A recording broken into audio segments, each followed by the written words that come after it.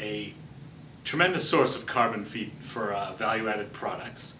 They have a high carbon content, and compared to refined sugars, they are less expensive and can be more readily used to produce cheaper value-added products.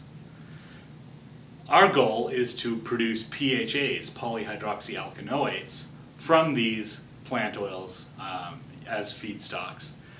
And the PHAs themselves act as a biodegradable polymer which can replace the plastic that is found in household, industrial, and commercial goods. The copolymer we are interested in is written on the board here. It's HB-co-HHx. This copolymer has favorable properties due to the different chain lengths of the two monomers, HB and the HHx. The HB is a C4 with 4 carbon units, and the HHx is a C6 with 6 carbon units. These two monomers allow for a more thermostable and a more pliable polymer that can be used in many different applications. The strain that we use for this endeavor is called RE2058 with a plasmid PCB113 inside. And this produces a very high HHx content, and this polymer has favorable thermal and mechanical properties. Ralstonia eutropha is known as the model organism of PHA production. It has a high content. It can produce a high content of intracellular PHA. It is genetically manipulable, and it is fairly fast growing, indicating that it might be a useful organism for an industrial process. We tried 3 fermentation procedures to achieve high yields of the HB-co-HHx copolymer. We started with batch culture, and this fermenter is an example of what a early time point batch culture might look like, of Ralstonia eutropha growing in palm oil as the sole carbon source in one of our standard fermenter vessels.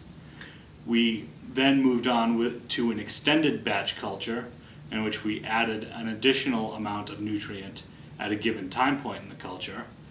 Then we moved on finally to a fed batch culture in which we added nutrient at many different given intervals throughout the culture lifespan.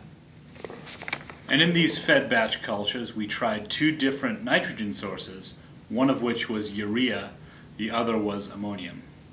And urea is a favorable nitrogen source given that it is one of the more cheaply available nitrogen sources that can be used for a fermentation of this kind. The highest final yields were achieved using this fed batch process with urea as the nitrogen source. We achieved greater than 140 grams per liter of cell dry weight of the Ralstonia eutropha organism.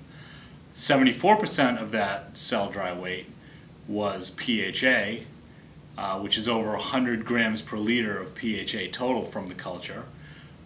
19 mole % of this PHA was the HHx monomer, and the space-time yield or productivity was greater than 1 gram per liter per hour, which is the highest productivity that's been seen in a controlled fermentation, yielding such high HHx content polymer.